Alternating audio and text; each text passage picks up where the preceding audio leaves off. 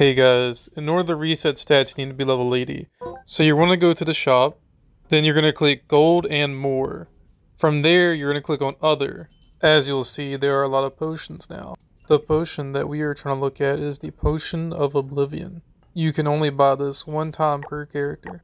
Click on it, you will see that it resets your stats.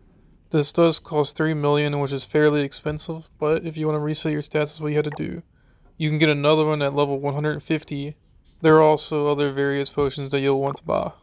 After you have bought it and gotten it from your mail, you'll want to drink it, and after you drink it, you go to your abilities and you'll be able to use it. If you guys enjoyed the video, leave a like and subscribe to Hoshii Plays. See you guys next time.